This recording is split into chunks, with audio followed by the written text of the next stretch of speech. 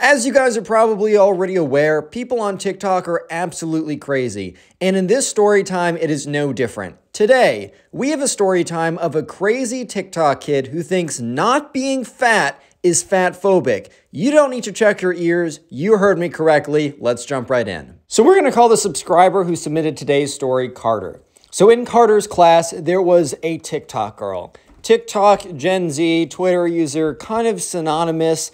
But this girl was always on TikTok, and the problem was she got a lot of her mindset and her worldview, and she basically got most of her information from TikTok.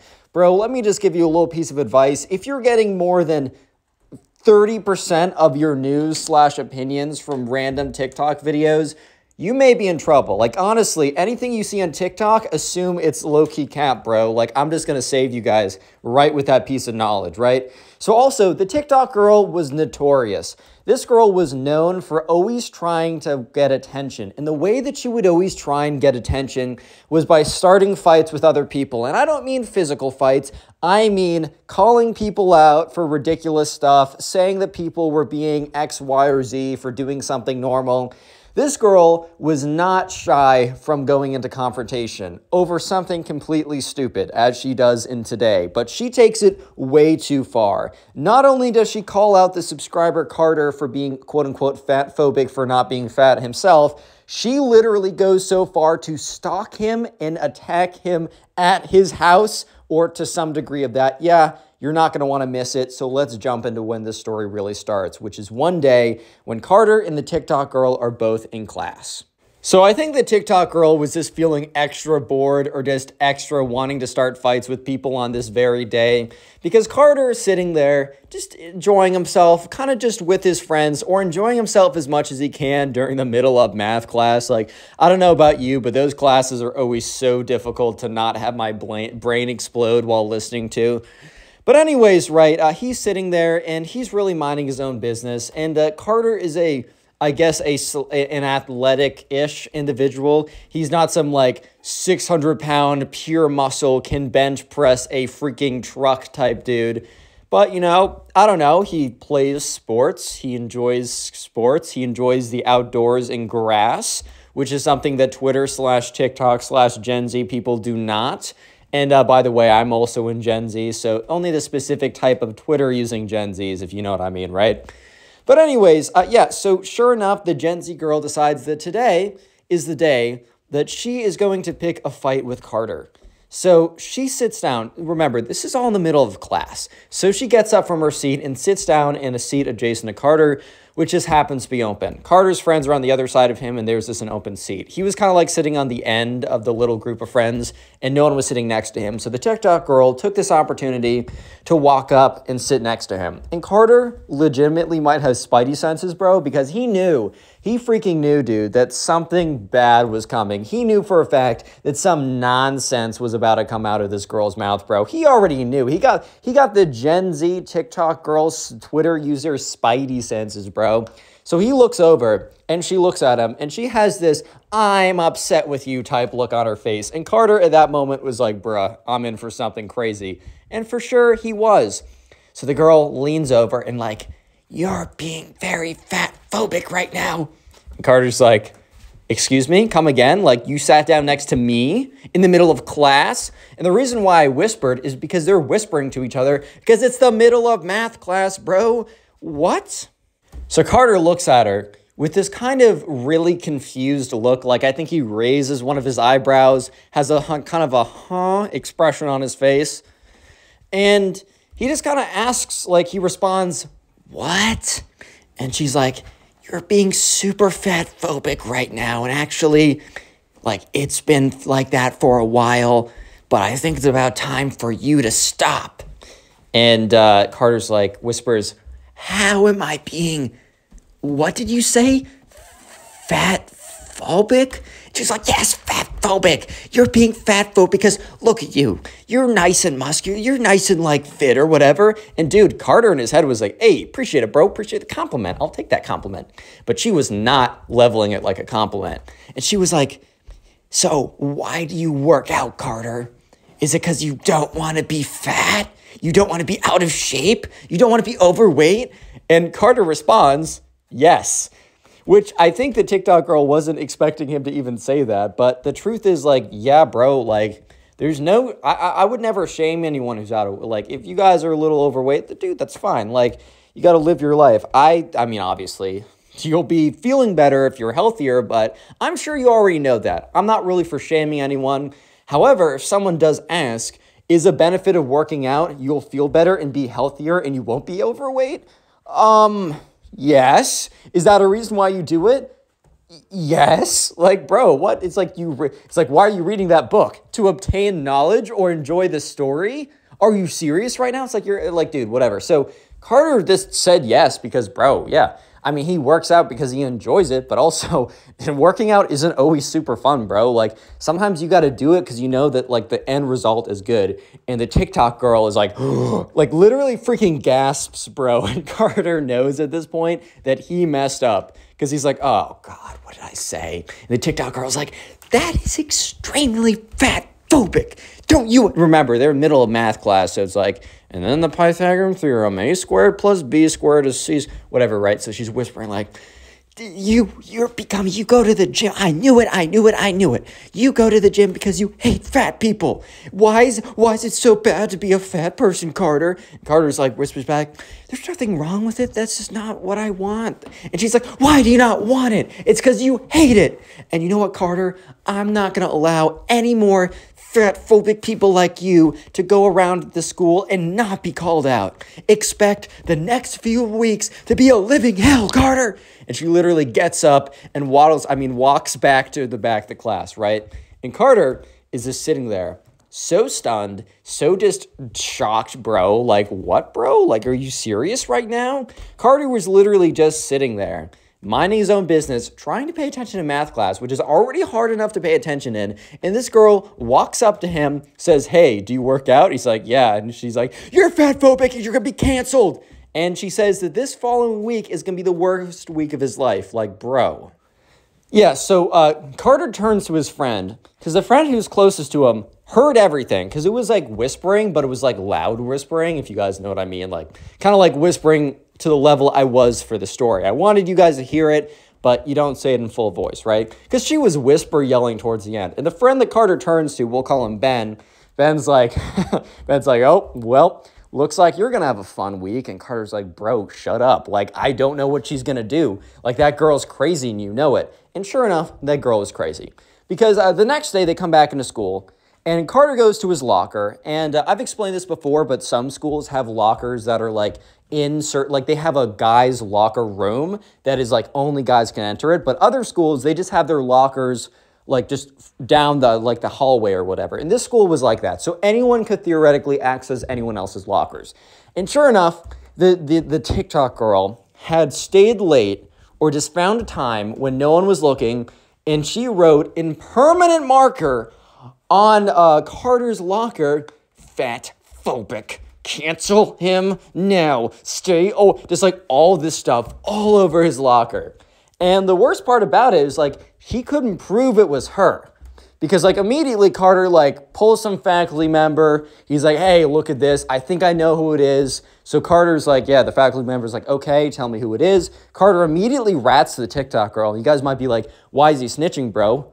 Why would he not snitch? This person's annoying, bro. Like, I get it, not telling on your friends, but this is some rando who's trying to make your life miserable just because you worked out. Like, she wanted problems. She's gonna get some, bro. That's all I'm trying to say right now. So sure enough, the teacher looks at it. It's like, okay, I'm gonna go talk to that girl.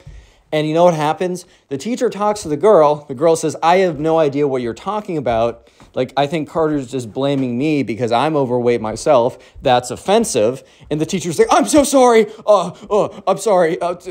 Like, you can control me. You can control the school. I'm so sorry. Like, don't cancel me on Facebook. I don't want the mom's Facebook page to be mad at me. Yeah, so Carter kind of knew going into it that, you know, this girl was going to get away with it. And the problem is the TikTok girl got away with this. And why is this a problem, you may be asking? Well, it's because it emboldened her to do something even crazier. And I'm going to give you a little hint of what that crazy thing is.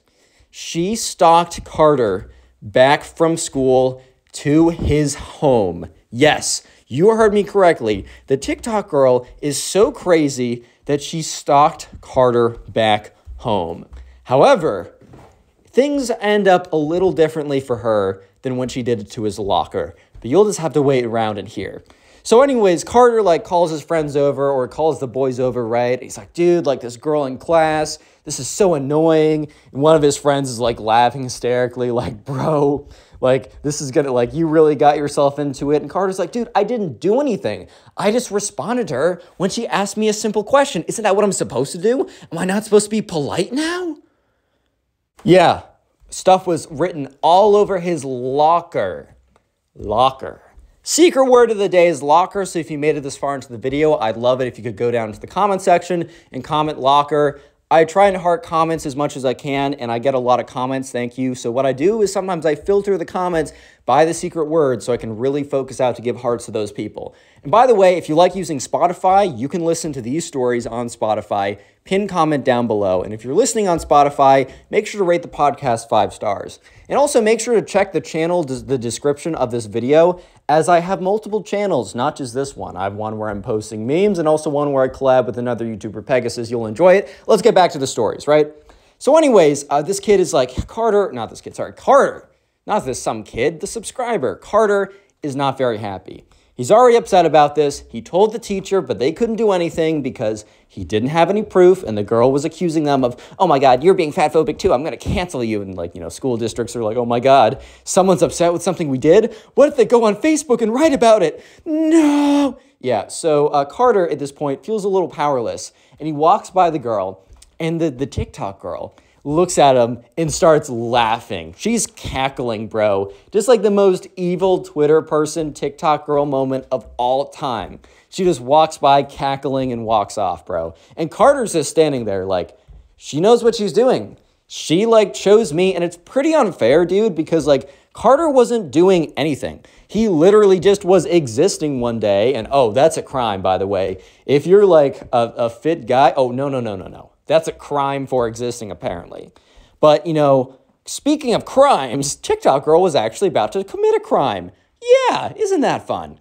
Yeah, doesn't like TikTok definitely doesn't obliterate your brain. And the only reason why you should be on TikTok is to follow my page where I repost my shorts.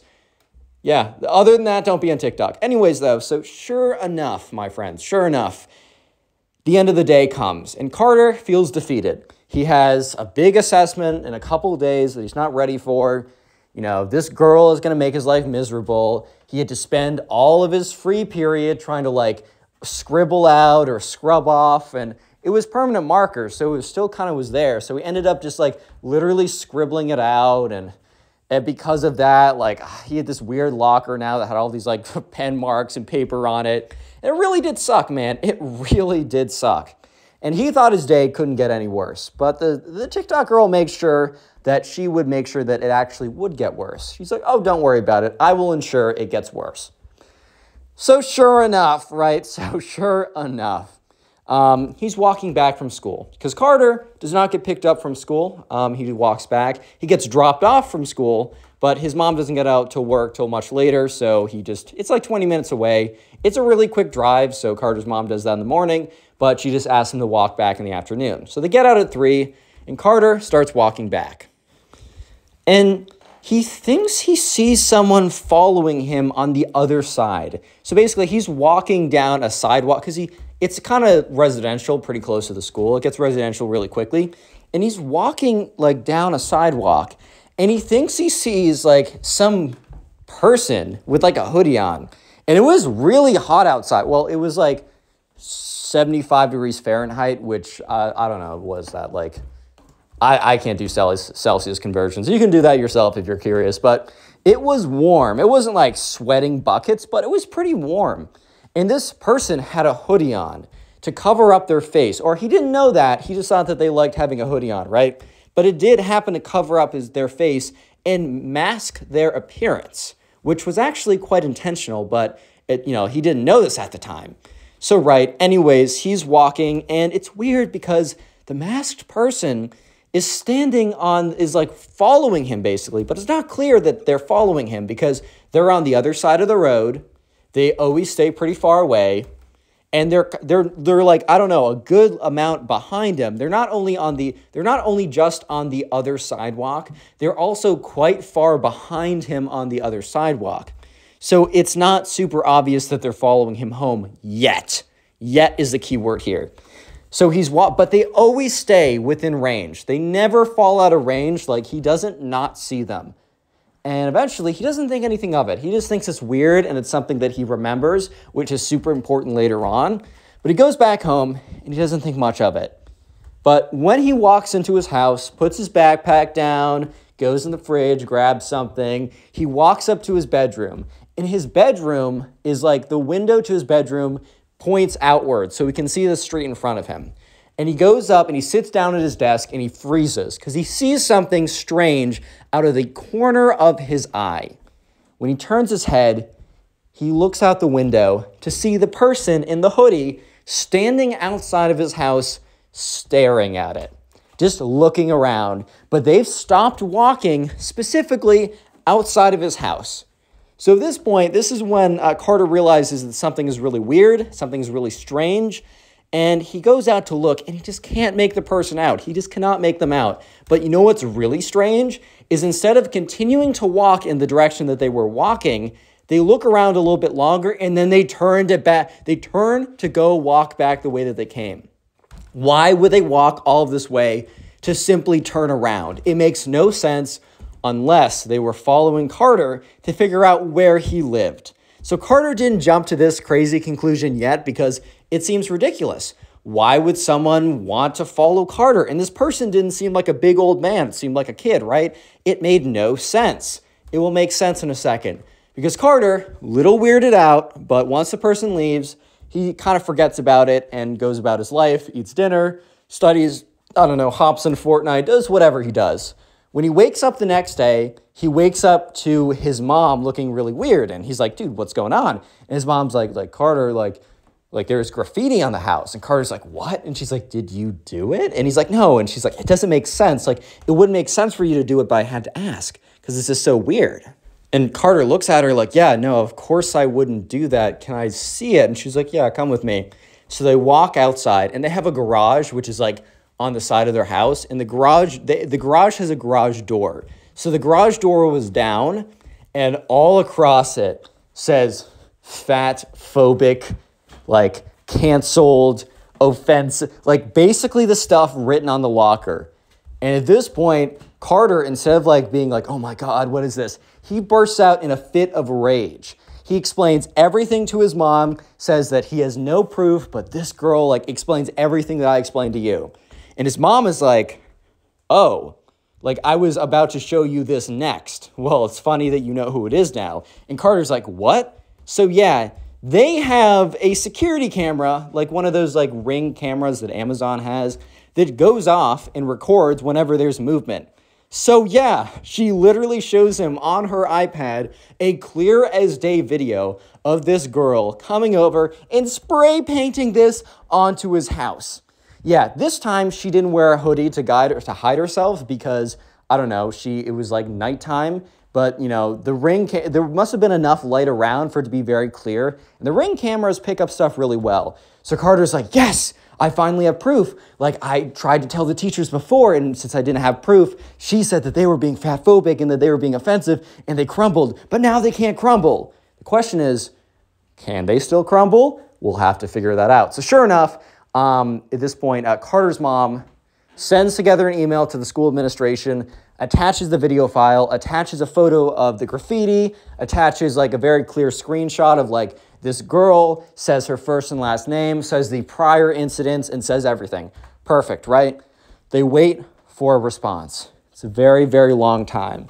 And at this point, Carter's kind of like pacing around because it's Saturday today. The day before is Friday, so he's not in school, but he's pacing around. He goes upstairs to play some video games, but he's just trying to distract himself because this is a very tense period of time because he doesn't, first of all, it could be days. It could be until Monday that they log in and see this. However, the principal must be logged in on their phone and check it through like impulse sometimes because the principal saw this.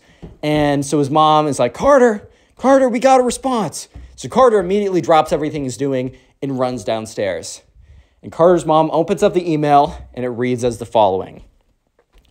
Thank you for bringing this to our attention. We have decided to start an active investigation into the situation. Don't worry, your son will be protected throughout. It is most likely that the girl involved, says her first and last name, will receive some kind of internal suspension, and if we deem necessary, expulsion.